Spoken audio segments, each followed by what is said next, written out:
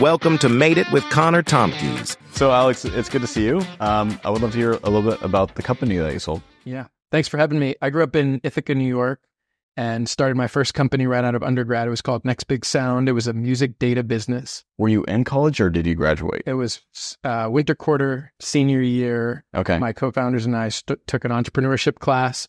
I had an idea that I really wanted to start that I told nobody about for 3 years. Okay. And made zero progress on the business. So this is Ithaca. So this is Cornell. I grew up in Ithaca and we went to Northwestern. Northwestern. Okay. Chicago. We won't tell. Yeah. All right. Cool. Definitely excited to leave Ithaca after 18 years.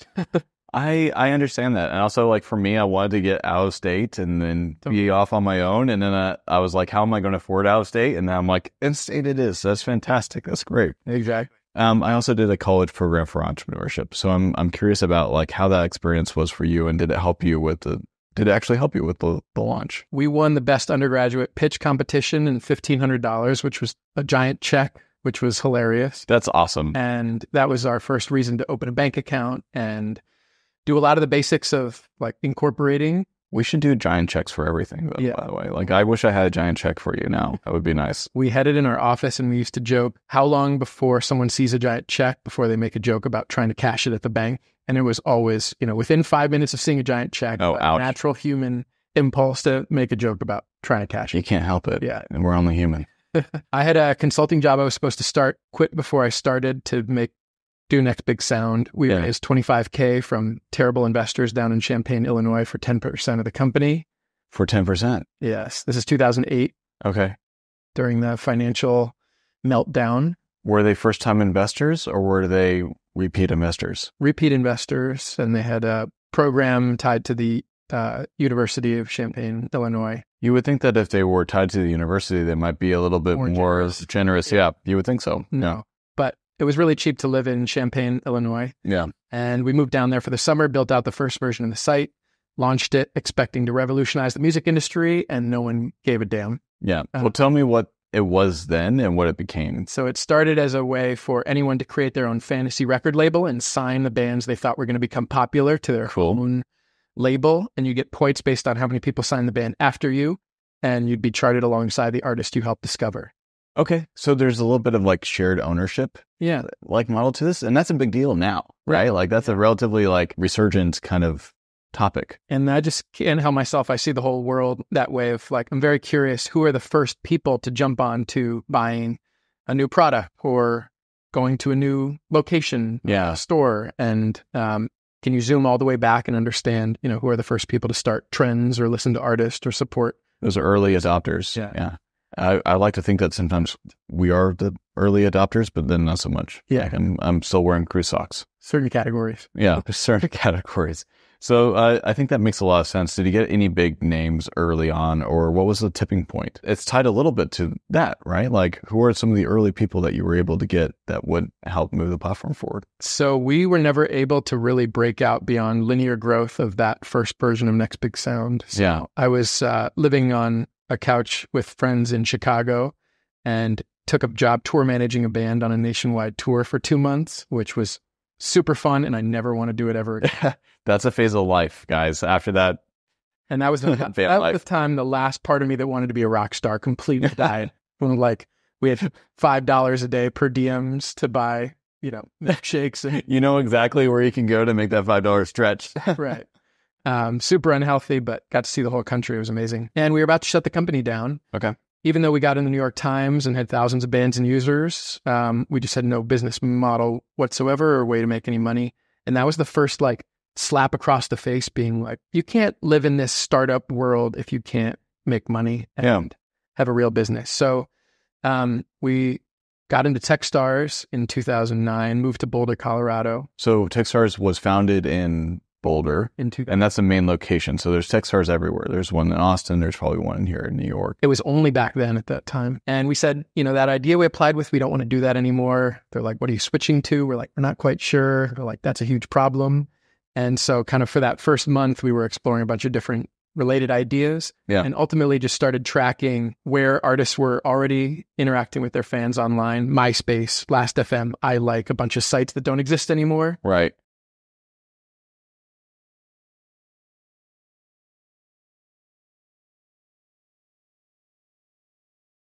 making sales decisions. Yeah. And start tracking all the data historically so we can zoom back and see what are the key inflection points for Lady Gaga on her rise to fame, and how can we help other artists not have to reinvent the wheel every time, but give them automated insights and recommendations to make them reach their fans, grow their business. So you're getting into data congregation. Yep.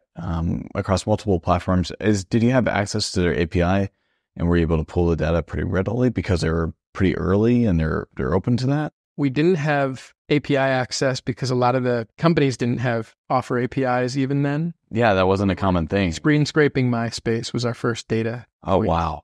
And then other sites came on as well. We ultimately signed data license agreements with all the platforms, but it started off just gathering the public data. And we had a quarterly review call with Cooley, our law firm, to say the number of views that a band like Fall Out Boy has on a specific day is a fact, and facts aren't copyrightable. It's not like we were taking the music or the lyrics or the artwork or the thumbnail from their page. We just wanted to know how many @mentions did Justin Bieber have on Twitter on this specific day. Were you able to raise money around this idea? We raised $860K in 2009, led by Foundry Group in Boulder. Yeah. And they were phenomenal lead investors. And we stayed in Boulder specifically to work with Jason Mendelson, who was on our board for the entirety of the Next Big Sound journey. Okay. And, we were 22 years old and had raised venture financing and were hiring other folks. The first 3 people we hired didn't know anyone else in Boulder, so we all lived together in a 6-bedroom house. How amazing is that when you're 22 years old and you're inviting people in for an interview and you're like, so nice to meet you. Let me convince you about why you should work at my company. Yes. Which is awesome. And you're able to do it. And so we couldn't compete for certain talent, but we could do very well from like recent grads that wanted to join something where the management team had zero experience in anything. There's definitely people that are open to doing this.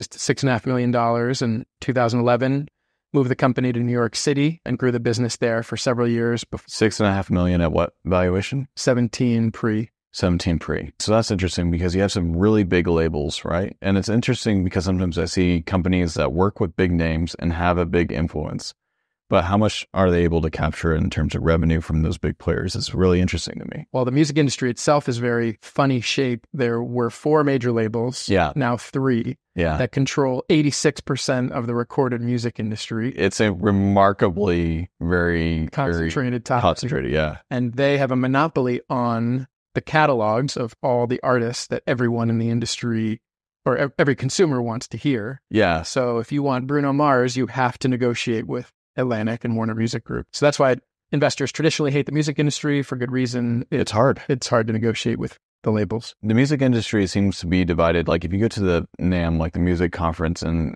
LA, it's very much like the haves and have-nots. And the haves have like full floors and it's very clear.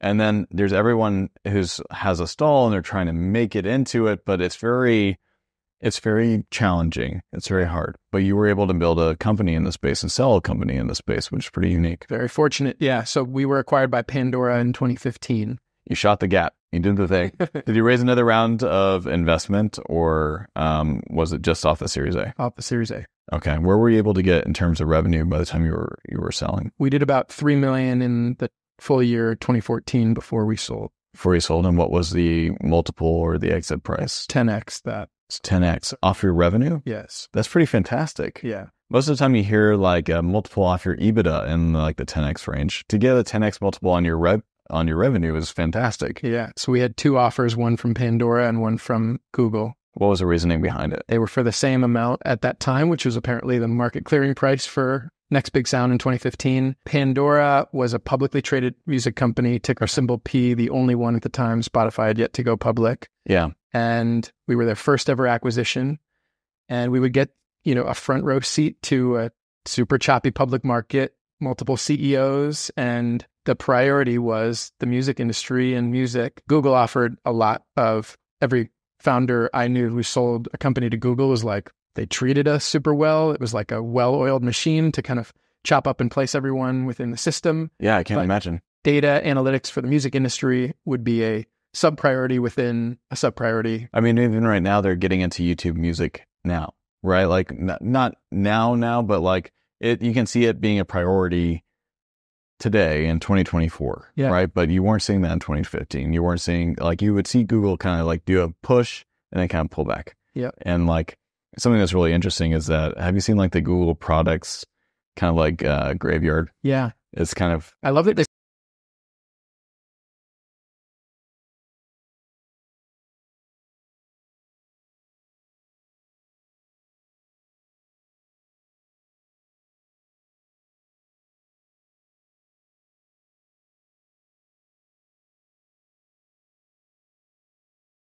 recognized, right?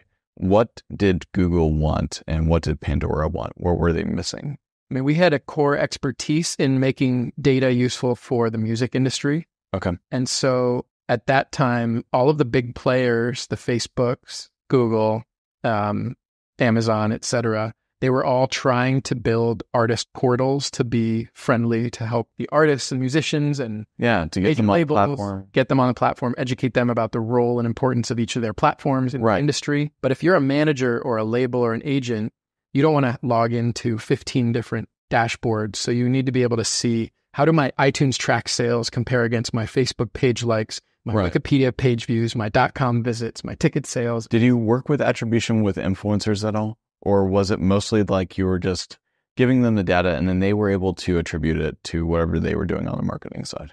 It was mostly tools, a suite of analytical tools they could use to try to understand that with all the daily numbers, all right, we had this blog post or this late night TV appearance. Yeah. What was the spike associated with it? Right. Nielsen had been providing weekly CD sales information since 1991. Okay. But we were the first to kind of bring all the new data points together and release them daily with manipulable tools that they could use. You were the new version. We were like the next generation. That makes a lot of sense. And then from like, from your standpoint, you started the company when you were 22, I want to say. How old were you when you sold? 29. 29. Pretty big difference between start and end. So like being in a house, and moving to New York and having a company that you sold to Pandora. What was that like for you from like a lifestyle standpoint? What it was like for me personally, I mean, you spend every day thinking about the company, and I never worked anywhere else. So besides Next Big Sound, a company I'd created. So we had unknowingly recreated a whole bunch of different things that other companies, it was like, when they find a tribe in Brazil that not had any contact with any civilization. Right. That was you guys. We were like creating our own versions of everything because we'd never worked anywhere. I think that's amazing though. And there's like some weird things where it's like, that's unique to my company.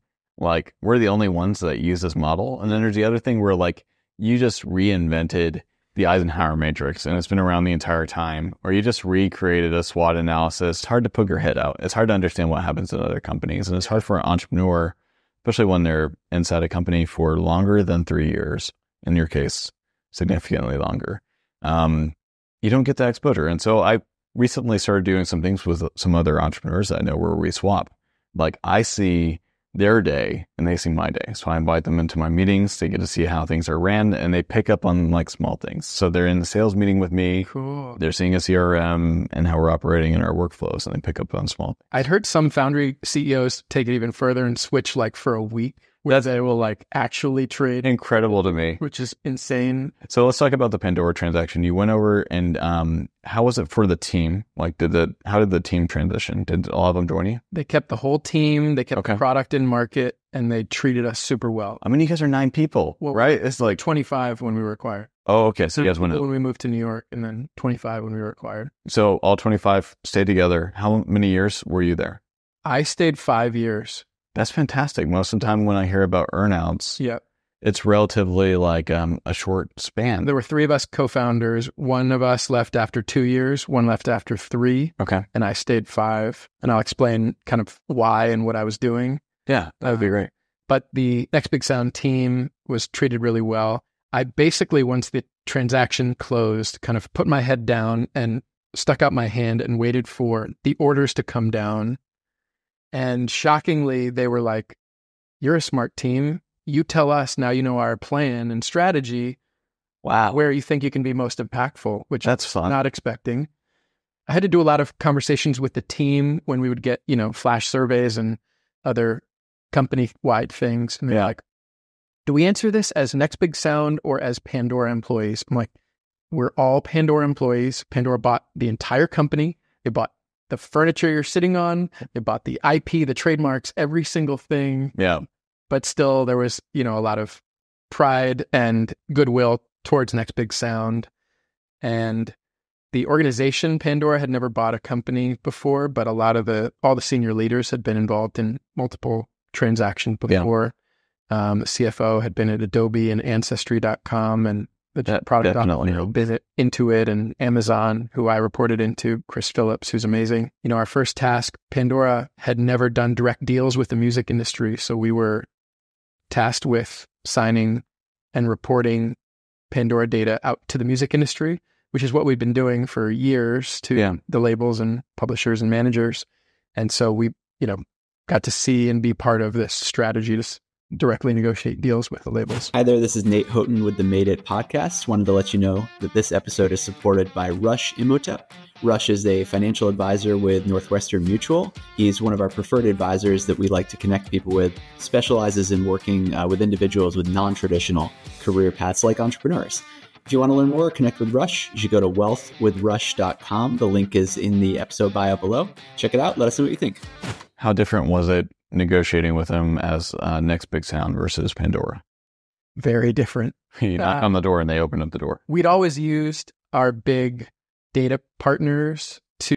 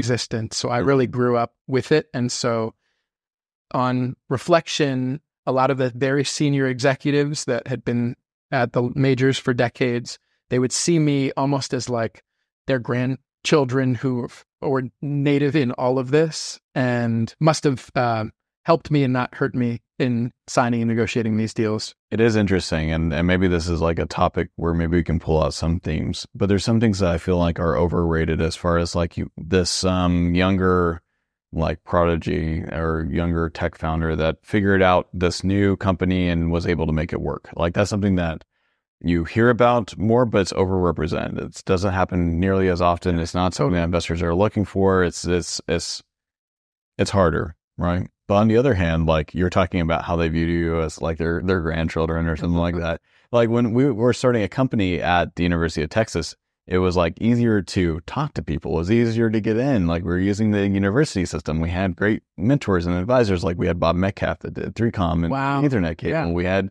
Ben Dyer that did Metcalf's Law. And we had Ben Dyer that did Peachtree Software and like a lot of these really cool OG founders. And it was leveraging your age wherever you're at. There's definitely something that you can use. There's definitely something that you can use whenever you're using the university system or using your age to target a certain demographic. So totally. Did you have anything from your 20s that you kind of like pulled out? For us, it was, leaning into the, hey, we're never going to outcompete Google or Facebook on offers, but we can offer them something that they can't, which is like incredible autonomy and involvement in a company where the CEO and founder is the same age as, the software engineer who just joined. There's something magical about figuring it out together. Yeah. It's kind of fun. And we'd recruit heavily from, universities where we had networks and just kind of leaning into your advantage, whatever those are. I'm feel very strongly that everyone has those advantages. And often just, if you're trying to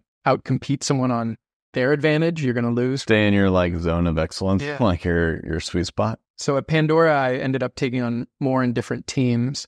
I also, for the first time in my career, started working more of a 9-to-5 schedule.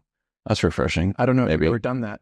Well, yeah, actually, I do feel like actually as the company got bigger for me, I got more of a regular schedule. Yeah. So like once the company was at size and at scale, for us, I think it was like north of 40 million in revenue is when we had like a leadership team schedule kind of chilled out a little bit. Yeah. Everyone was in their seat doing what they're supposed to. So we were able to experience some of that.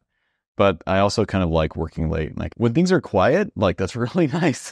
When people are sleeping, that's when you can get some work done. So you were experiencing more of like a balanced schedule, a 9-to-5. Well, when we moved to New York, I remember we finally started observing one day on the weekends, like me, Samir, and David, the co-founders. Nice. And I had to like Google, I was like, what do people in New York do on the weekends? World's your oyster. Turns out drinking mostly. Mostly drinking. Yeah. If you actually work between 9 and 5, you can get a lot done, and you also have and you don't have kids, an enormous amount of time in the morning and evening. I have 2 daughters. Okay, yeah. 4 years old. During that time, I didn't, and I still had all the same energy that I had before. And like a lot of folks that are wired the way we are, I just like had to channel it into all sorts of things. Yeah. And so the part I did want to share about, I feel like I got to experience my post-exit identity crisis, etc., in the safe confines of working at the acquiring company in a role I was very familiar with, head of Next Big Sound at Pandora. Yeah. With a bigger team, remit, resources behind us, able to achieve, above and beyond what we wanted to with that acquisition, what they wanted to with that acquisition, and run a marathon, train to run a marathon, and then try out 3 different professional identities that I thought I might be into in a parallel universe where Next Big Sound had never existed. What was so that? Have you heard about or done any like lifestyle design? I've heard about this because like secretly, I'm not sure if this applies, but like secretly I want to be like, what's it like being a firefighter? What's it like being a chef? But you have like these mental walls up, right? Like you're thinking like, I can't do that. You can get crazier walls than that. Yeah. So you pick 3 professions that you wanted to do. So what were the 3? Mine were investor, because when you're an entrepreneur, that sounds like the best. You always want to be on the other side of the table. And you're like, why do you get the money? Right. Like, author. Okay. And professor. Okay. I like the 3rd. That's a goal of mine. So, right. So I partnered with the dean of the music business program at NYU. We can start there since you're interested. Yeah. 100%. Larry Miller. And we co-created a class, Data Analytics in the Music Industry. That's a fantastic class. Grad level course. I hosted the first section of that course at our Next Big Sound offices and gave them tons of data sets and access to programs and helped build that curriculum. That's fantastic. And then I taught that for 5 years. And it was amazing. So I got to write the curriculum and run it, the whole thing from scratch, the data sets, the homework assignments. I taught it in the negative teaching framework that I only had one professor do, the entrepreneurship professor, Troy Hennekoff at Northwestern, which is he would teach, the normal way to teach I'm going to teach you a lecture about financial models. And then the homework assignment is going to be on financial models, and you have to model it and show that you absorbed the lesson. Okay. Negative teaching is the inverse of that, which is your homework assignment to show up to this class about financial modeling is to build a financial model that you haven't yet learned how to do. So you're going to struggle and fail, and you're going to show up with a hole in your brain ready to receive the information I'm going to give you. How to actually do it. I like that. I think that makes sense. So how did you, what's an example of this? Well, I would do that with, give them a disastrously messy data set, which is how they all are. Yeah.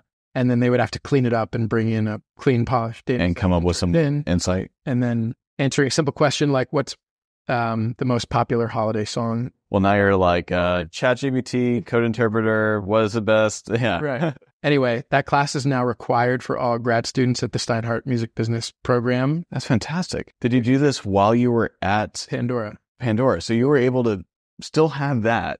So I got Pandora's permission to teach this class. Yeah. I got to invite, the last half of the class was data analytics for every sector of the music business. So data analytics for band managers. And I've had band managers come in and I'd grill them on how they were using data and tools, data analytics for... Alex, you were the coolest teacher. Oh, so much fun. I want to attend this class and I'm not even in the music space. It sounds amazing. So that was my favorite of the 3 careers I tried on. That's the punchline. But I only have an undergrad degree and I'm not qualified to teach really anything. I think you're more qualified than a lot of people I know, actually. So and the adjunct professor economics are not favorable. I donated all my money to Music Will, which is a great charity that puts musical instruction back in public schools. Big fan of Music Will. Yeah. Music Will and Give a Note are fantastic. Cool. I was on the New York board for many years too. Yeah. Music Will. Anyway, that was really cool to get I would have people that we were negotiating with at Pandora from the labels come in and into the class. It was just a very cool... I feel like you made like your own little ecosystem, right? Like you had this ecosystem of like, you have Pandora here and then you have the school environment here and this nonprofit and then you're able to... They all benefit. It was perfect. That's really cool. Are you still involved in... Where are you involved in now? So I stopped all of those things and I will tell you, I'm starting a new company. And it's a little bit of a pivot. Completely different. Not a little bit of a pivot. But I am trying to recreate eventually that ecosystem where the nonprofit work I do can contribute, the startup work, it all fits together, because that was a really magical 5 years. I like the saying that like, why do something for one reason when you can do it for 100? Like, I think that's cool. It's like, yeah. And if one of the reasons don't work out, you have 99 more. Right? Yeah. And so like with this podcast, there's also the Entrepreneur Cooperative. So the podcast helps with Echo and Echo helps with founders compared to post-exit founders. And then it helps kind of hopefully helps build on itself, right? Yeah. And then they become, pre-exit founders become post-exit founders, and it's like a little bit of a circle of life. Plus with your buying companies and ecosystem you're creating that way and learning. And so yes, you're pivoting completely. And you're Professor Alex, and now you're going into a new venture. Yeah. And my other 2 identities that I tried on were the investor. So David, Samir, and I each put aside money from the Pandora acquisition. We called it Next Big Ventures, and we invested in like 15 data analytics companies focused outside the music industry. Yeah. And I found that I was surprised how unrewarding I found it intellectually. I had a lot different view of what investing would be like. Did you want to be more involved? Of course. That checks out. Yeah. Yeah. And I also thought it would be more thesis driven, like how's the future of this space going to unfold? And let's find the perfect company and team tackling it just the way we see it. Yeah, it's like the right stuff. You're building like the first astronauts and you're like, I want the best person in each category, or we're going to the moon. It's going to be great. And then it turns out it's much more like either it's a hot round and it's closing in 24 hours and they can make room for us, but we have to decide quickly, or it's like so early on in our 25K check's not going to get them anywhere and it's probably just going to evaporate and can't move the needle. So I think part of that was, the size checks we were writing and the time, 2015 to 2019, we were doing that. But we haven't invested in anything since 2019. You invested in a pool of companies, and there's been enough time. Have any of them able to exit? What did that look like? The first one we ever invested in is doing the best, and we had a tender offer to buy our investment out, which would return all the capital we'd invested in all the others. It's funny how that works. So that's the power law model, but it's just like it was a giant pivot that they made, and we loved the team and the original idea. Don't have any kind of helper affiliation for the second version of it. So it was just like random and didn't feel like we had that much to do with their ultimate success. They're still going and doing great. Well, I mean, he helped fund them in the beginning and eventually got them to pivot. So that's something, right? It's like the first stage of a rocket. You got there. Yeah. I'm glad we didn't raise outside capital or other people's money or sign up for a big fund to do that. Professor, investor, author. I wrote 55 blog posts and published before I even published the first one, and published one a week for a year. Okay. So I was like, I don't actually love the sitting down and writing as much as I romantically did in my head. I have this illusion of myself like going to like a lake house and being like, I'm going to cut out all distractions and I'm going to Hemingway this thing, and it's not going to happen. Have you tried doing that? Yes. You're going to go insane. Not great. No. I want to know about like the name of the book. I wrote more when I was younger, and it was more fantasy stuff, a little bit smutty, a little bit of steam, a little bit of spice, and it's out there on the internet. It's under a different name. Pseudonym? It's under a pseudonym, yeah. And I'm not going to share that on the podcast, but it's out there, yeah. And I definitely did a clean version for my parents. I just like cleaned it up. Self-published, yeah. So there's like these different blog sites where you post and then you get feedback from other authors. Yeah. They rate it, and then you kind of go from there. So you are doing a blog post kind of similar to these sites where you get feedback from other authors. You're getting, in some ways, feedback from other people on your blog post. Okay. I felt like those three were kind of the areas I was most intellectually interested in. Yeah. And I did that in the first 2 years. I had all of that kind of running and humming. We were making angel investments. I was writing. You did this in 2 years, and you were working at Pandora. Right. It's pretty tight. Yeah. I didn't know how the acquisition was going to go. Yeah. And I was like, well, what the hell am I going to do? Because I've only known Next Big Sound. And then I got offered a role running the content programming team, team at Pandora. That's pretty big. Individual genre editors. So we have one per genre that we make superhuman through tools and technology. So head of hip hop, head of pop, country, Latin, jazz, blues, classical. Okay, come on. That's pretty amazing. It was. I just imagine like all these people around a table and they're all dressed up like their genre. Like the Western guys there with the no joke. It's like the Avengers when they're all superheroes in their genre. Yeah. And they pretty much were caricatures and embodiments of the culture and the genre. That's so cool. It was so cool. I'm about to do like a video series, by the way, with that table and like show them like the latest drop from like a Kendrick Lamar, like Drake battle. That would be really cool to see. So we had like head of pop was Tiana Lewis, who was just like super opinionated and always nailing, what was going to resonate. J1 was our head of hip hop. Rachel and then Jen were head of country. Marcos was head of Latin. Juan did African programming, Caribbean. It was awesome. That's really cool. Just a wonderful team of people. And then I took on the algorithmic recommendation personalization team as well. That's a big one. Not doing Next Big Sound. This is like most of the product. So I became the VP of content and programming at Pandora across music, comedy, and podcasts. I can see why you stayed so long, right? And it was fascinating. And so it was this awesome intersection of millions of listeners every day, tens of millions, all the data points and feedback coming in, our industry relations team that was feeding us, the pre-release tracks and what was coming out and what the labels were prioritizing. Yeah. And just that kind of intersection of culture and podcasts and music and comedy. It was awesome. Hey, podcast listeners. I made Operator Equity as a place for entrepreneurs to invest and buy in other entrepreneur-led businesses. If you guys are interested in learning more and possibly buying a business, or if you're interested in possibly selling your business to other entrepreneurs that have sold their business in the past, please reach out to operatorequity.com. I'm really excited about this new project, and I think that entrepreneurs should be buying more businesses. So if this resonates with you, check it out. Bye. So you stayed for 5 years. Did you take a break after the 5 years? I took a year off. A year. What did you do? So I had 2 kids under 2 during the pandemic. That requires a lot of activity time. We had 2 full-time jobs. We were in a 2-bedroom apartment. My wife was working at Blackstone. Okay. Very intense finance role there. And we moved to her parents in Pennsylvania.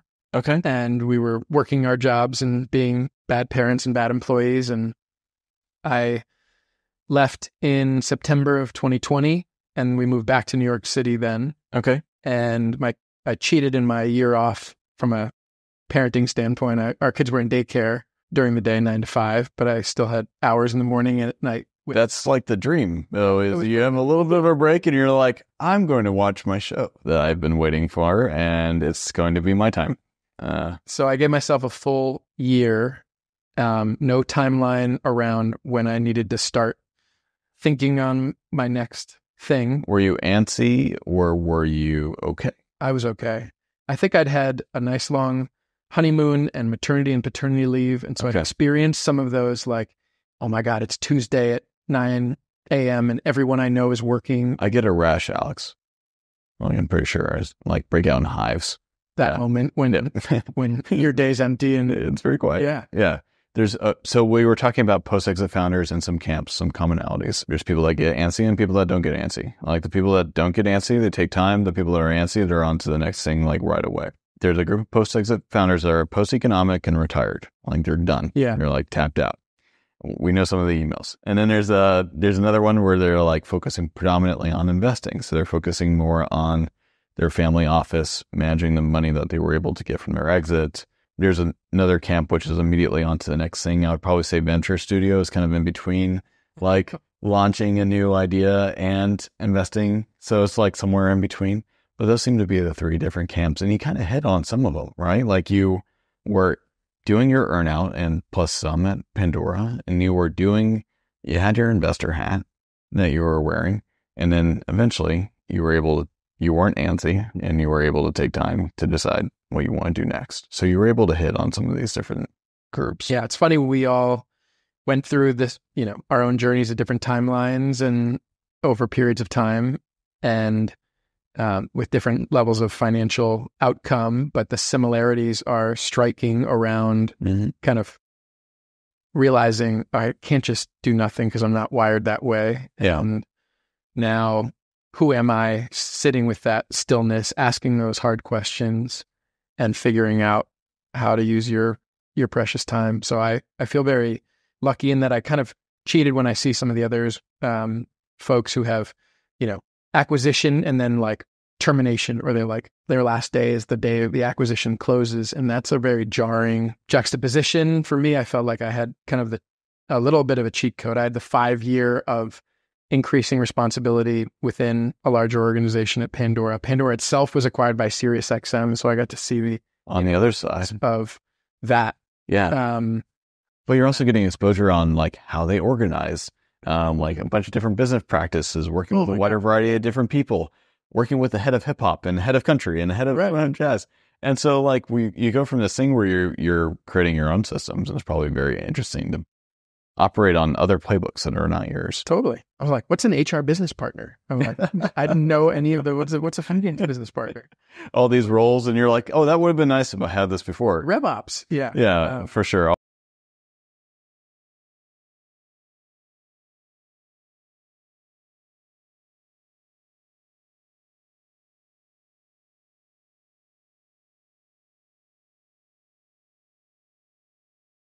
It's night and day different skill set and different roles. Yeah. And especially like, for example, around 20, you're like, I need HR. Like that's usually when that hits. And it's like kind of loosely standard across industries, because at 20 people usually get that one person that you're like, I'm wondering if the part of the through line for me is always like, how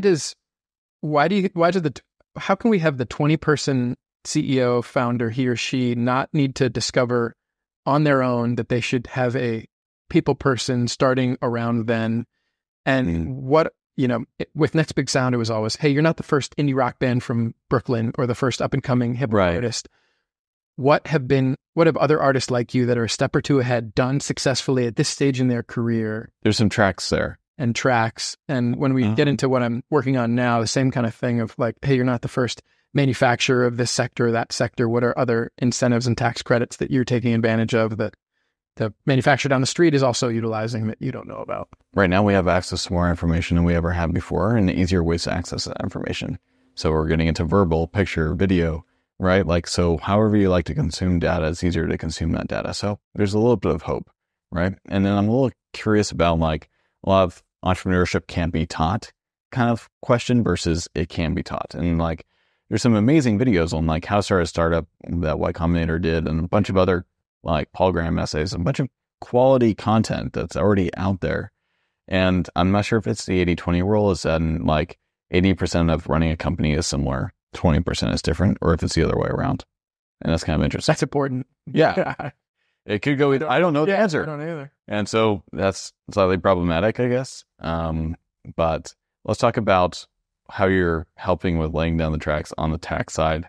Like, what led you to finding your next thing?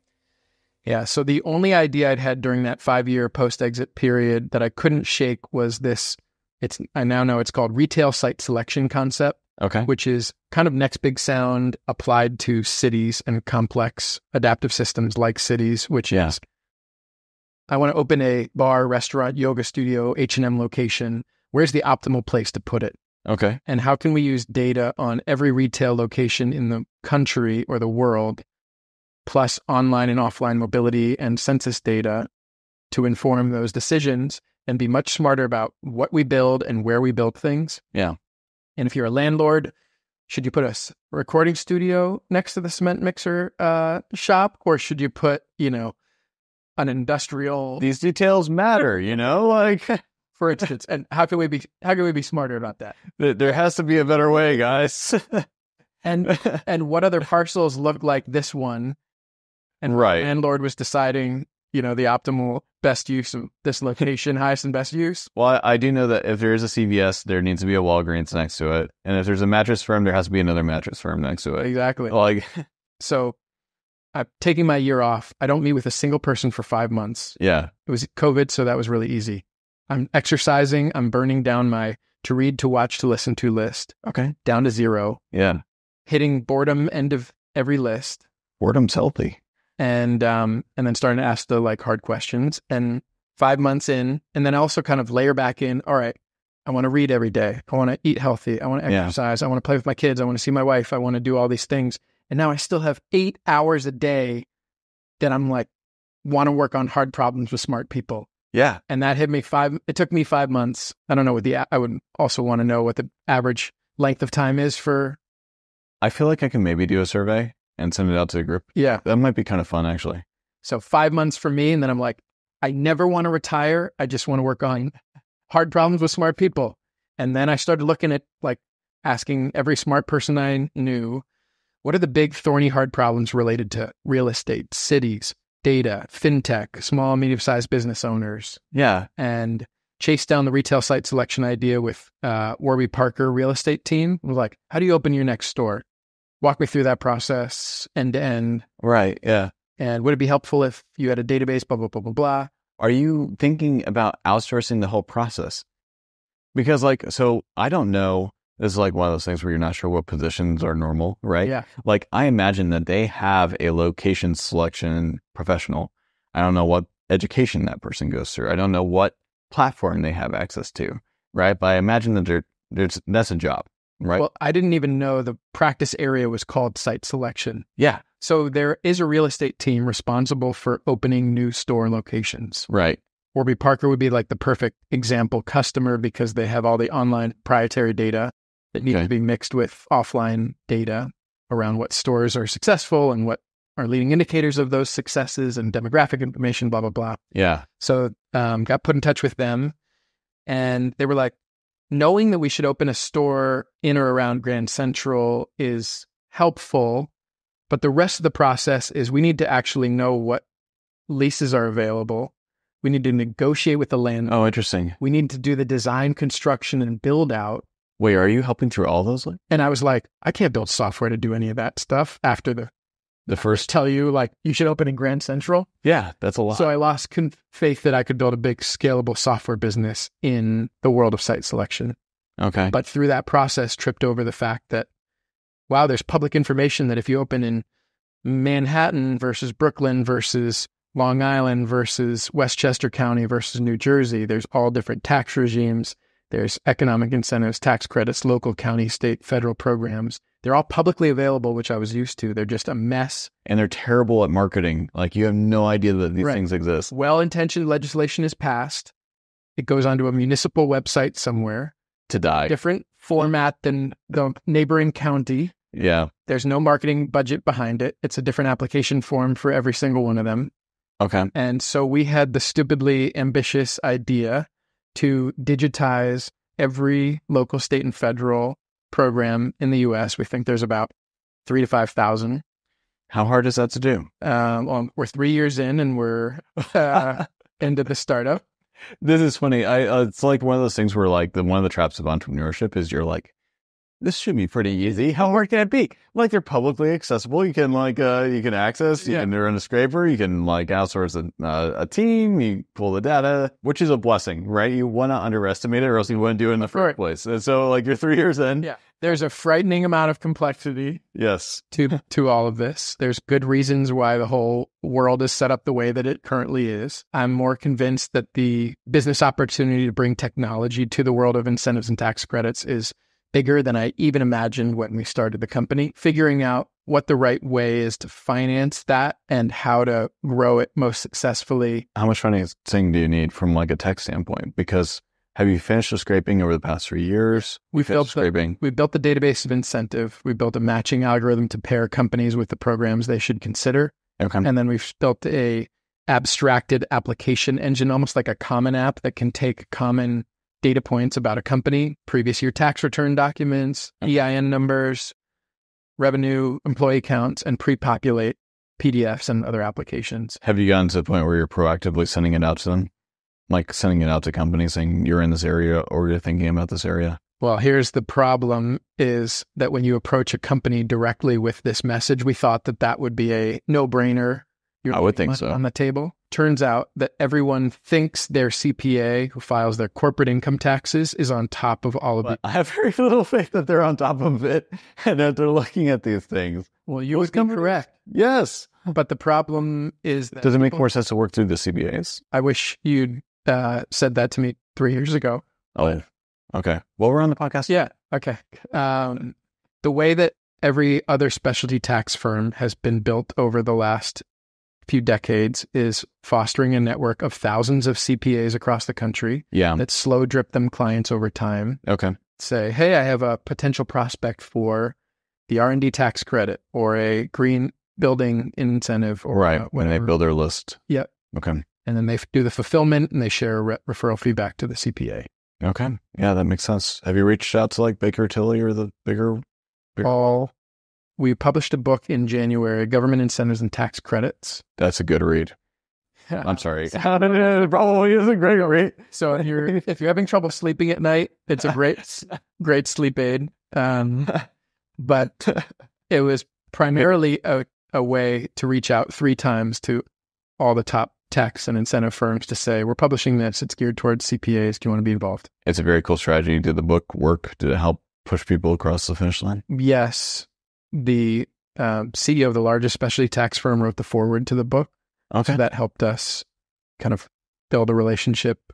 Is this because you wrote a book yourself prior or wrote the blog articles that you were more comfortable with the thought of publishing a book? Because that's not a normal strategy for marketing for entrepreneurs. Yes. Running a book on topic, then enter the market. One of our co-founders had written the first version of the book in 2019 on his own. That was geared directly to the small business owner. Okay. This one was geared towards CPAs, accountants, bookkeepers, fractional CFOs, the finance teams around these SMBs. That makes sense. How you have to enter into the relationship there.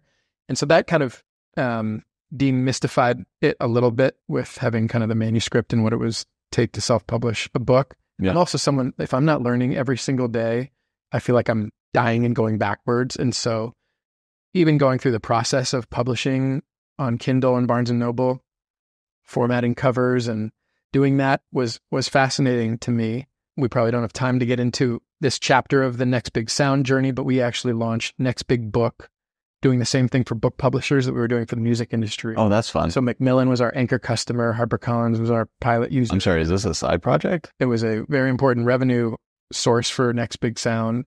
Okay. And easy to fork our Next Big Sound tools for the book publishing industry. What year did this happen? I'm trying to fit it. 14. Okay, so it's pre-acquisition. Okay, gotcha. We wound down Next Big Book through the Pandora acquisition, but I got to meet the CEOs of all the big publishing companies and their teams. That's a good connection. So I knew enough about publishing, but there's a huge difference, like in all things, between knowing the book publishing process and actually formatting a manuscript. But how much fun is that? I also enjoy, with this podcast, I don't know anything about audio engineering or editing or YouTube. I have no idea about YouTube. None. This is going to be on YouTube.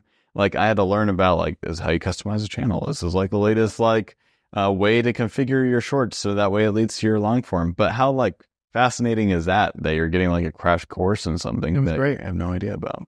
So yes, we've talked to all the tax firms, and like you might expect, they're huge operations. They're wildly profitable. Mm-hmm. They have credits and incentive teams. Mm-hmm. And probably 9 out of 10 of those experts you talk to are like, this is what we do. We're the experts. And they just kind of kick us in the teeth about like, technology can't help you. I think you're in the right space then. Too complex.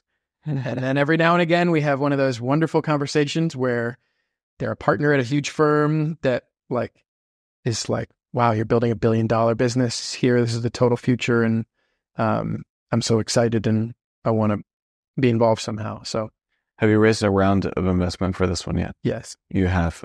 What are the details of the raise? We raised a $3 million seed round in 2021. Okay.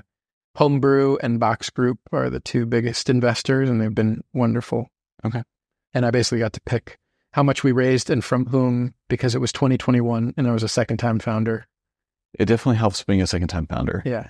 For sure. And then like also, Alex, with like your personality and like how concise you are, right? Like I like spasm and I make a like landing page, right? You're very concise. And like, and also with this type of pivot, you were focusing on data, like, and that sale to Pandora. And then this pivot seems like a very specific, very like, there's very clear intention, right? And it inspires a little bit more optimism than that. I felt a lot of pressure in the year off. And for my next thing from any investor I talked to, which was like basically mapping my experience onto whatever was trendy and buzzy then. So it was like, why don't you start an NFT analytics company? And I was like, because I'm not intrinsically fired up about that business. And thank goodness I didn't, because it's a long, hard journey. And we're fired up about tax credits.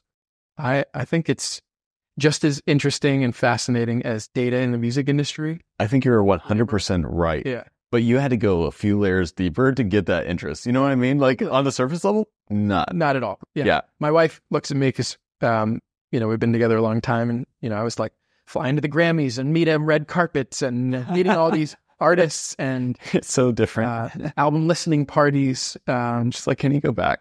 And, go running around to all the labels. Yeah. And now I'm like, I've got a big meeting at KPMG, and then I'm going over to Baker Tilly, and then I'm going over here and there. Yeah. And I'm like fired up. I'm like, I'm meeting the U.S. head of credits and incentives for big firms. That's awesome. Wow.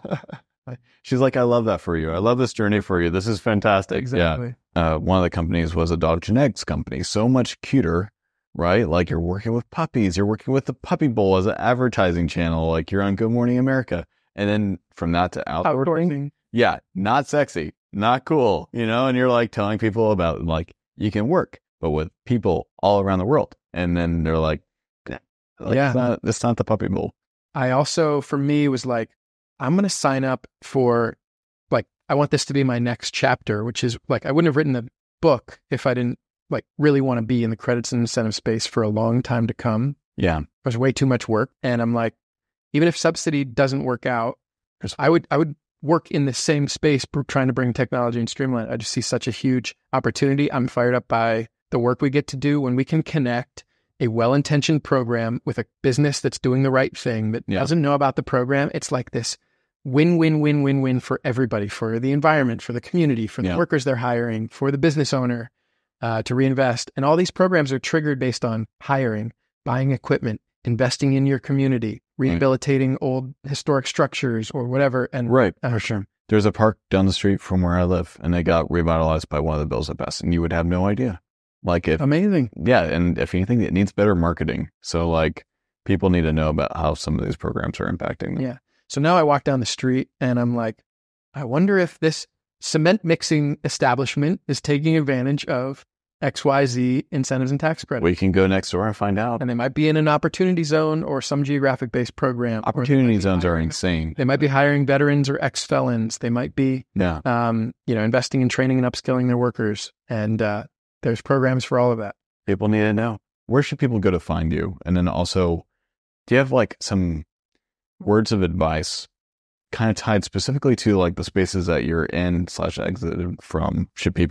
Where should people go for tax credits? Where should people go? How should they use some of the information that you're giving them? I think on that question, if you're running a business talk to your CPA very openly and say, are you looking out for local, state, and federal economic incentives and tax credits? And if they say yes, but they're in the 9 and 10, that's, well, probably not.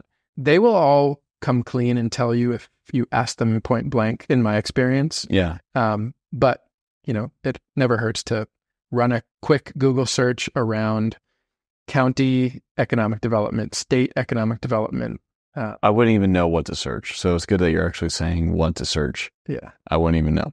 So use your state, your city, your county, and then federal economic incentive. This is important. What are the most common economic things that people should be aware about? And I use a super broad term of things, but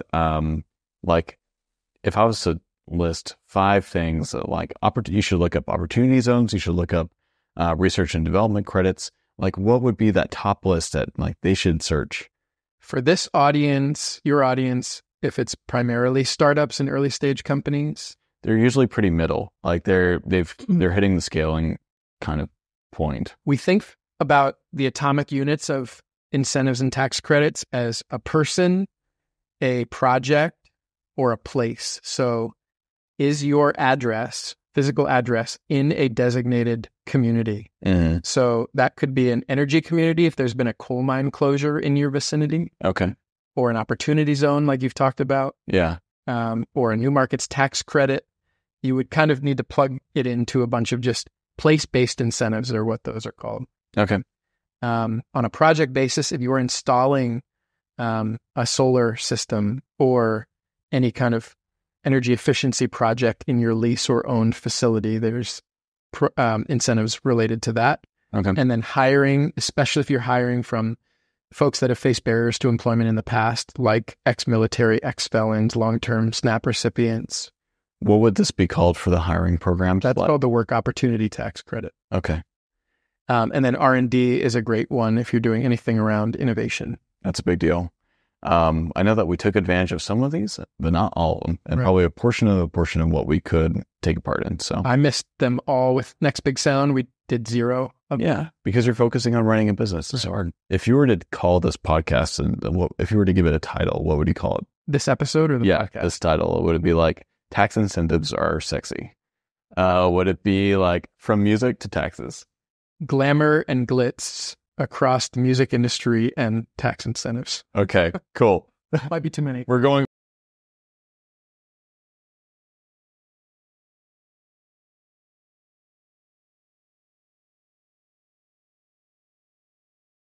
White.com.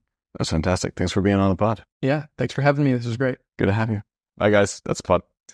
That wraps up today's episode. For more inspiring stories and valuable lessons from successful entrepreneurs, be sure to listen and subscribe wherever you get podcasts. Thanks for listening. Until next time, keep pushing boundaries and writing your next chapter.